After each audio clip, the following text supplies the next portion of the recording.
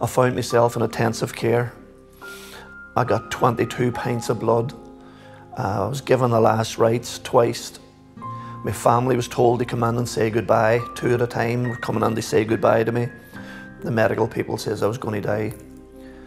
And I was swollen, whatever they gave me, I was swollen, unrecognisable. And I was pronounced dead 3 times.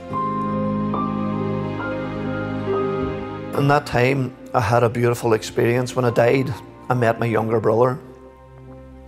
The first brother died, Jared. He came in this luminous white, not white, a luminous, like a luminous tunnel.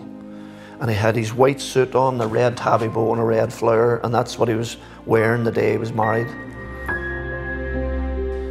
He reached his hand out, and I took a hold of his hand, and we were walking into this luminous tunnel. And I can remember there was only one emotion there, and the emotion was just love. There was no other emotion. And it was just beautiful. And as we walked deeper into the tunnel, I pulled my hand out of his hand, and he turned around and he looked at me, and I told him that, I says, Jared, Daddy and Mommy and my children need me. And he smiled, and he walked on into the tunnel, and I came back in here and started to breathe.